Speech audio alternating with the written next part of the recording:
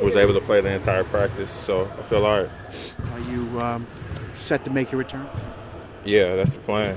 Just want to put all these injuries behind me and get on with the season. What has the last day or two been like for you? Constant, treatment. Treatment and rest, and a lot of treatment. That's been it. Hydrating, just doing everything I can to get back on the court. Have you tested it pretty good now as far as doing what you want to do? Yeah, it's fine. I just want to put this behind me, man. It's over.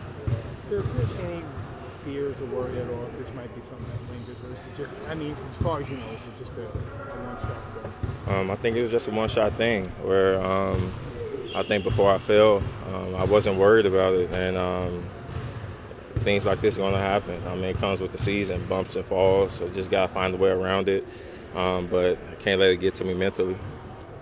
What do you see with the Pacers? Obviously, you haven't seen them this year. I don't know nothing about them. I told you I don't watch basketball when I'm at home. I'd rather decompress from everything and just get on with my day. But I don't watch basketball, so I haven't seen them play or anything. I just know they got good players. Is it a little bit of sense of getting back into the winning ways with the game back at the Garden? Yeah. Got to get back on track. We let some, we lost a few, and that left a bad taste in our mouths. And we just got to get on the roll at home.